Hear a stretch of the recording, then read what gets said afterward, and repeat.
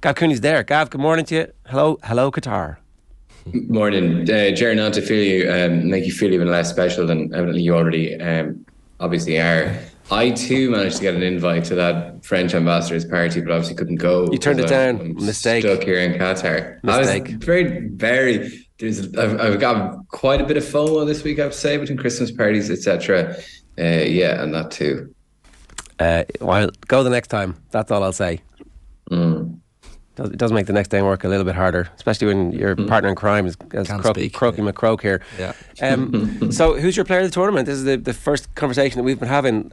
What does Antoine Griezmann need to do to prevent Leo Messi from picking up the bauble? That France would win the World Cup, and even still, then Messi might still win it, as he did rather grudgingly in 2014 after Argentina lost.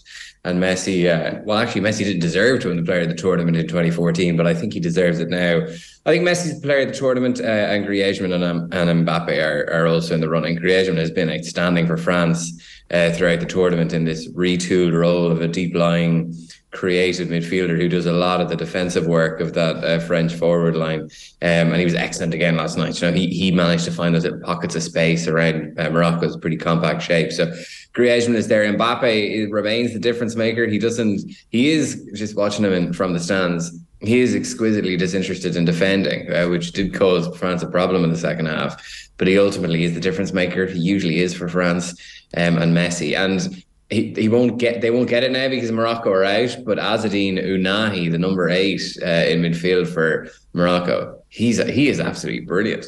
I mean, I know he's linked to Barcelona. I think there's probably better moves out there than him going to Barcelona, given Gavi and Pedri are already there. But he is outstanding. Is there? Sometimes we like to overreact in the moment to trends, but sometimes World Cups do kick something into the best coaches' minds. The idea of taking a forward and putting them into central midfield, it's not new, right?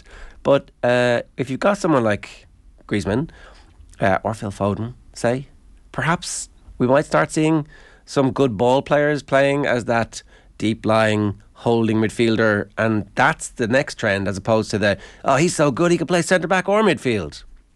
Plausibly, I think Griezmann is a special case just because his work rate is so good. He's such a unique player. I mean, I can't exactly remember the Diego Simeone line after he left, initially left Atletico for Barcelona, asked, how do you replace Antoine Griezmann? Well, how do you replace a guy who's a striker and a midfielder all rolled into one? You should, Griezmann's work ethic is absolutely excellent. You can obviously see it again from the ground.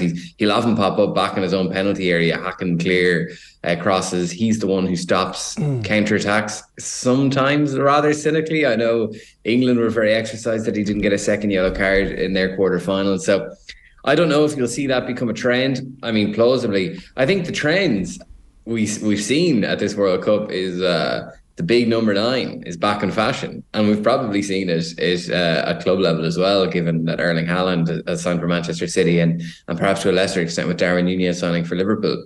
But central strikers have been so important in this tournament. Olivier Giroud did not have his greatest performance last night, but he's been very important for France. And you do wonder, when you talk about trends of this tournament, is this the kind of the late age decaying tiki-taka? We've seen the limits of it in many ways. Spain went out as a parody of themselves. Morocco showed how to defend against it. You just fold into a really compact shape with about 15 meters between the defense and the forward line of your team. You just don't give teams any space or any angles with which to make those passes. And then Spain struggled. Germany struggled as well. Hansi Flick went out lamenting that we needed a reboot. Arsene Wenger had an interesting stat from the group stages that there was an 86% increase on goals scored from open play crosses at this World Cup. He said that meant that the team with the best wingers would win the World Cup. That might also mean that the team with the best central striker might win it either. Yeah, I'm not sure if it automatically follows the team with the best wingers. Maybe if you had Trent in your team, you might have been able to lump a few good quality balls into the box. And look, it's obviously revisionism at this point. Trent in his absence has become a cause célèbre for certainly the Liverpool supporting England analysts. Let's go back to Messi though, right? Because he's your pick for player of the tournament. Sometimes when you're at games, you actually miss the genius because it's like so close and so fast. What was your view like of the Messi assist? Well, I mean, the great thing about Messi is that he's not fast anymore, and yet he's still pulling off these tricks. Like he faces up, he has to go Gvardiol down Argentina's right wing. Like now, Gvardiol has been the best defender of this tournament. He's 15 years younger than Messi. He's 15 centimeters taller. So I mean, it's all it's all weighted towards Gvardiol winning this battle. Messi goes by him, but then doesn't have the burst of speed that he once had to go straight into the box. So Gvardiol then catches up, pushes Messi back out toward facing toward the flank.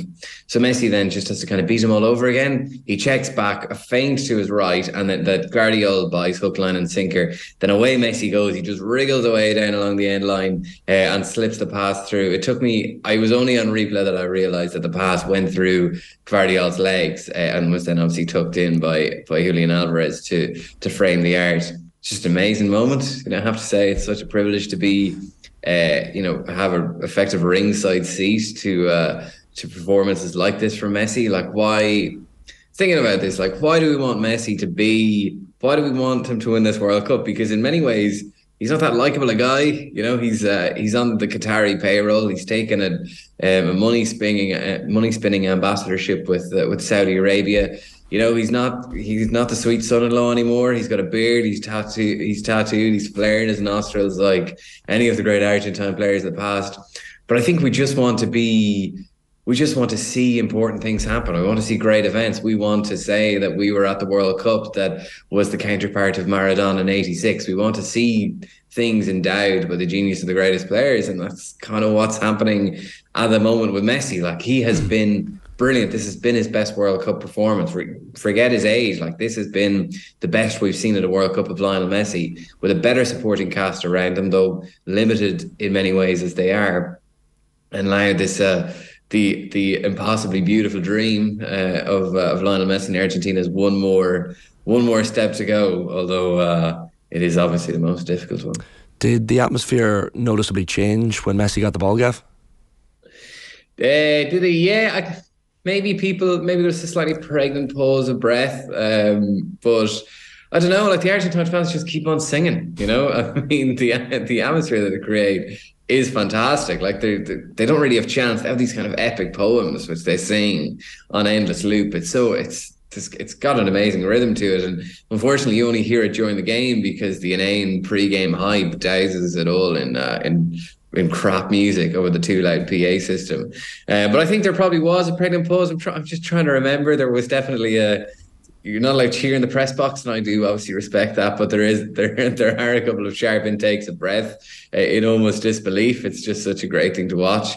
And then the reaction of the Argentine crowd, it's amazing. Like, after Messi does anything, they bow in supplication at his feet, chanting Messi, Messi, Messi. Like, it is a religious reverie.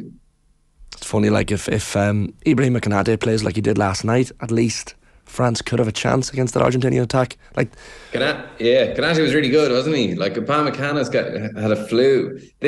I don't know how much of an issue this is going to be for France, but there is a kind of a flu-like virus sweeping through their camp, as it has swept through many camps in Qatar, including the press corps. Like, a lot of journalists have fallen quite ill. A couple, I think, have been sent to hospital. A couple have gone home. There are an awful lot of coughs and splutters among us all, and it's affecting players' camps as well. So Rabiot missed with the virus as well last night. Upamecano was sick as well. Both were isolated from the squad. Upamecano is I think he got ill before Rabiot, so he's probably more likely to be ready for the final. But I guess the terror is that for France is that other players might be affected by this virus. That would be really annoying if all of a sudden there was a massive imbalance in the two teams as a result of that, given that we got this far. You make the point about Messi, but the same thing can really be said about Mbappe. If he pulls off, he's on the same schedule as Pele, basically a couple of years behind, or a year behind, when Pele won in 58 and 62. And like, he's right there in any of those conversations. If he wins 2 World Cups by the age of, is he 22, 23? Is he turning 23 soon? Like, it's ridiculous. 23, yeah. No, he would be the most dominant player across multiple World Cups since Pele. And he's absolutely, like, I mean, what more can you really say about him? Like, he he's brilliant. He is exquisitely disinterested in defending. One of the most thrilling things I've ever seen on a football pitch is his speed from a standing start. When you watch him for 90 minutes, you realise how committed he is to the standing start. Like, he really doesn't move a whole lot until the ball comes near him, and then he just explodes. Like, he doesn't really run onto through balls. He just kind of teleports to them. I've never seen such pace in my life. But then it's not just pace, is it? Like, I mean, he's got the feints, he's got the swerves of the body to deceive defenders, which obviously Messi still has, although Mbappe is working at the speed that, well, probably even a greater speed than Messi was capable of in the prime of his career. So yeah, they're the two. I don't know. There was a great picture after the 2018 World Cup when France beat Argentina. It was of Mbappe and Messi, and it felt like a passing of the guard. Messi's still around. It's not over just yet. Mbappe will become the dominant player of his generation, but the guy from the previous generation is still hanging about. It's a bit like 2018 as well, Gavin, that like France in some ways have been unconvincing, like the same as they were 4 years ago, but went on to win. They're so they have a truly irritating way of winning games, France, don't they? I mean, they've got this collection, like, in terms of a collection of individual players, they're the best international team in the world at the moment. I'm struggling to think of counterparts for them in my lifetime, at least. And there's vast swathes of games where they're nowhere near as good as they should be collectively.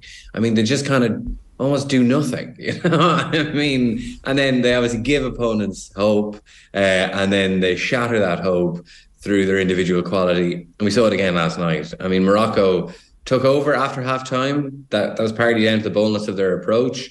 Morocco were the better team for chunks of that game. France, again, weren't really doing anything. They don't control possession. I've never seen a team so good, so always being able to play in the counter-attack. I cannot understand it, but it always manages to happen. And then Mbappe just dances by three players in the penalty area, and his shot falls to the substitute, whose name currently escapes me, I'm sorry, who rolls it in with his first touch. But, you know, you say it's the same conversation, Shane, as we had 4 years ago. Like, are France...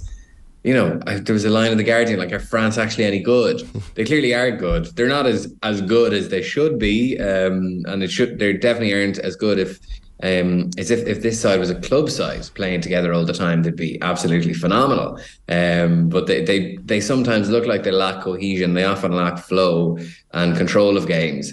But they've got the ultimate counterpunch, and they managed to take that out of their arsenal in every game they play. Really, for Morocco to have won last night, look, maybe there's a way for them to come back, but we hadn't seen them concede really, and so it turns out it's very difficult when you're a team built not to concede, and you do concede so early on. But was there just a little bit where the head coach bottles it a bit at the start and then realises, I bottled that, and fixes it, and then it's like, oh, this could have been much better? I think so. I have to say, I think I agree.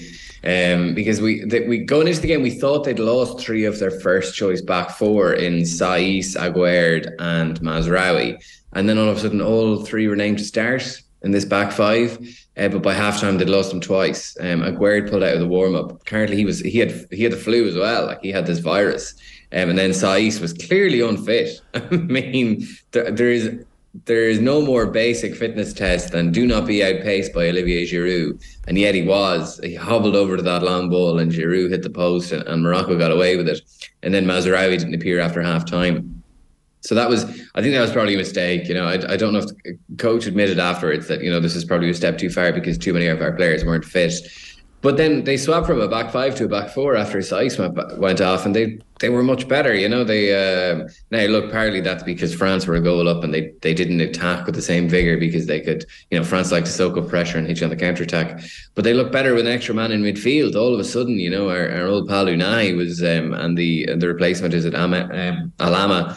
Managed to find loads of space in behind Fofana and Tchouaméni in the French midfield, and started like linking quite well with Ziyech and Boufal, and creating a couple of chances and causing all kinds of problems for France. So I do think, you know, I mean, there is always that temptation, isn't there, to hope that, you know, your top players are fit.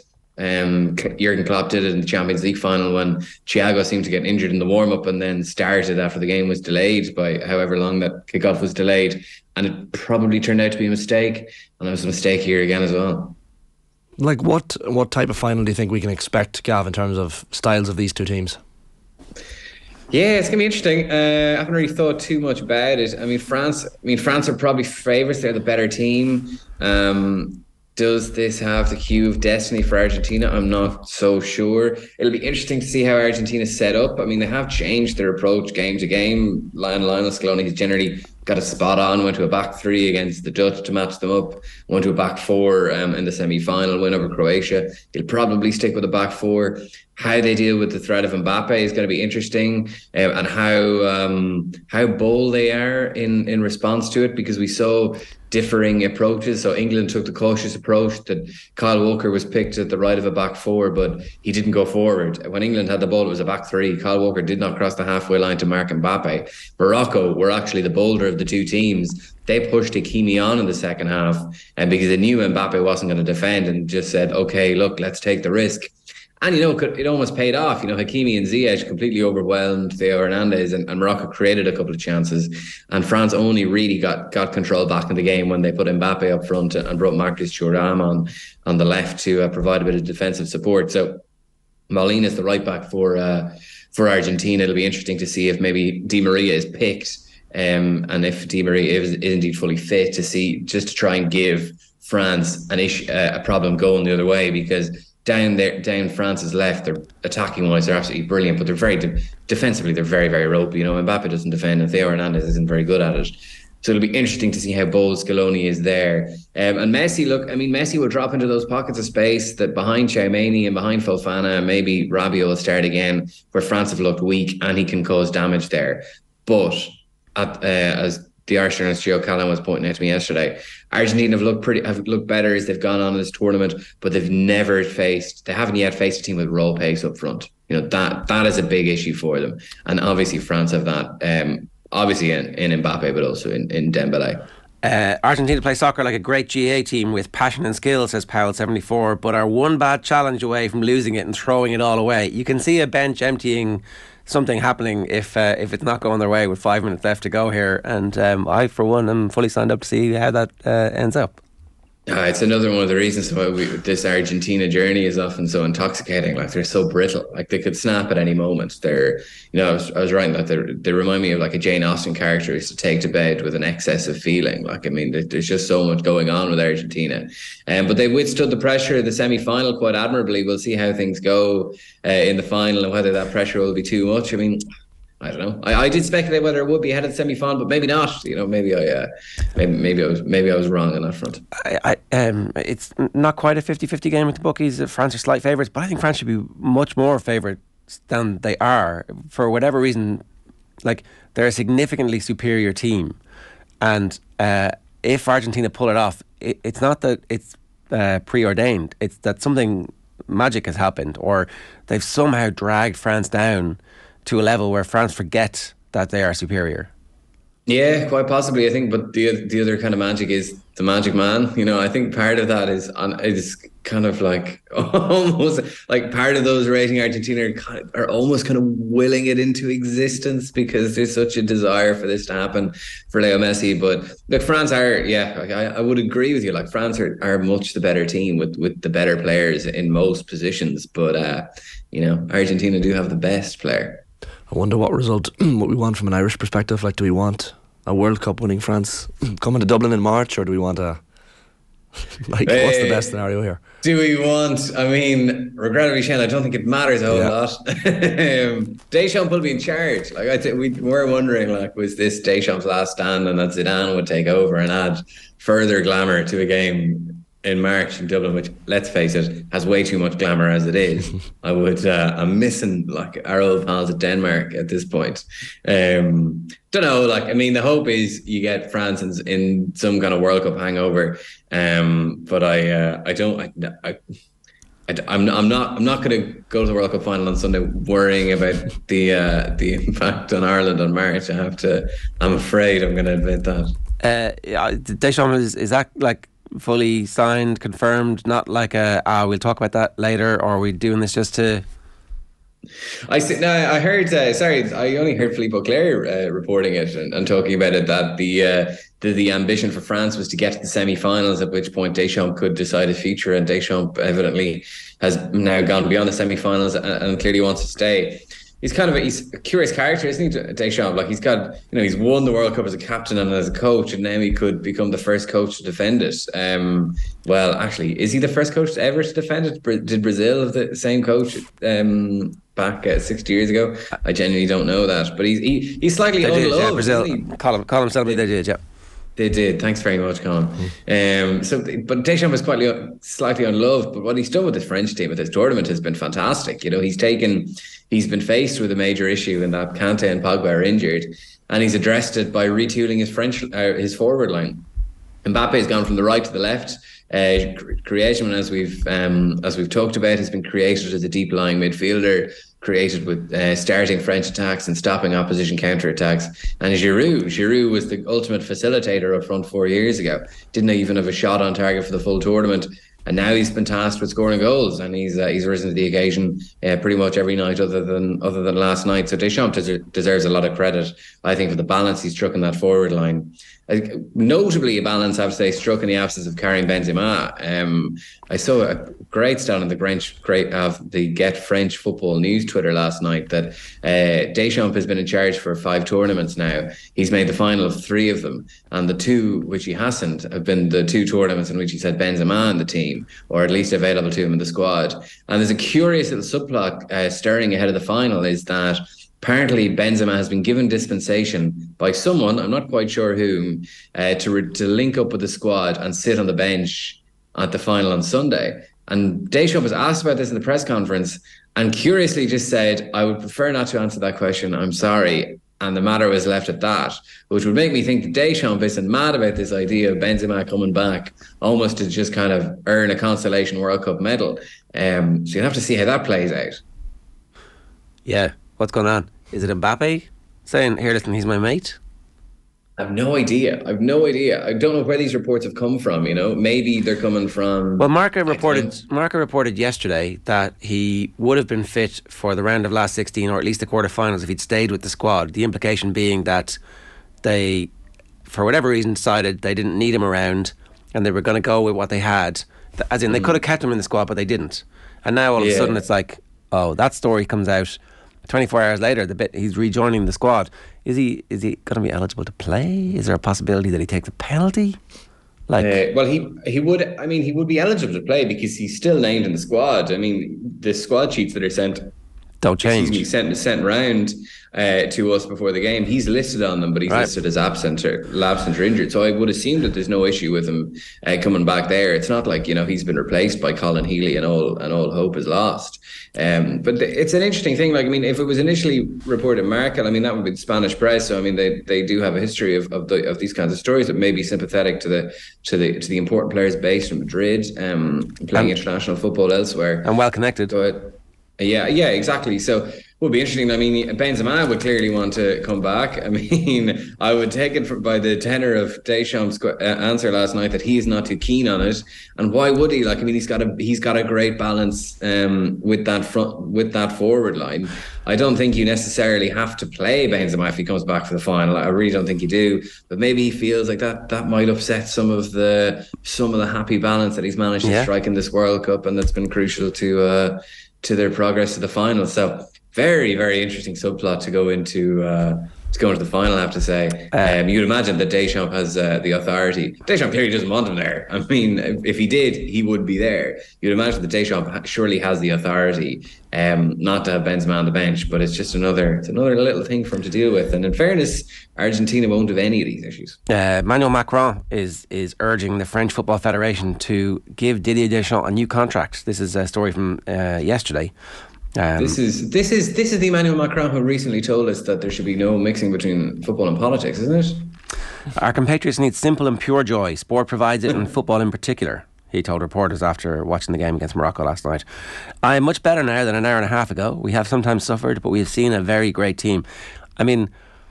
The France-Morocco relationship and the subplot to that was very, very interesting. I'm talking to somebody about it. The French at least have an existential crisis about their responsibility for the atrocities that they committed around the world. This is not the same situation as other colonial powers, but still, it's it was the colonial oppressor versus a former colony, and like a very recent former colony. Like this isn't 800 years of oppression. This is 80 years. It's like, right, okay, people still very much alive. So unfortunately Morocco didn't beat them, because that would have been interesting, but at least we get the best football. So a huge thank you to our coach Didier Deschamps and to his team, which is in fact a mixture of several generations, and that's what is great. And then he keeps going on. Deschamps 3 finals and he wins them, never 2 without 3. I mean, this guy doesn't watch a lot of sport, obviously. That's not really how it works, but there you go. Yeah, there was sorry, the last bit is the good bit. We bring back the cup, and obviously Deschamps must stay. This French team makes me very proud. So, the emperor has decreed he gets a new deal. Well, that's it. Sort of, Deschamps will be coming with to Dublin with France in March. There were, just on your earlier point, there were a few boos of La Marseillaise in the stadium last night, but nothing too intense from a stand that was from a ground that was about 97% Moroccan fans. Like, the atmosphere that they generated throughout the tournament was outstanding. But I have to say that the Moroccan players and squad didn't really stir that up at all throughout the tournament. Like, the coach Regragui afterwards, who was born in France, said he will be supporting France in the final. That's fair enough. Gav, good stuff. Thanks a million. Lovely. Thanks a million, guys. Great to chat to you. Enjoy the last week. It's Gavin Cooney there in Qatar this morning.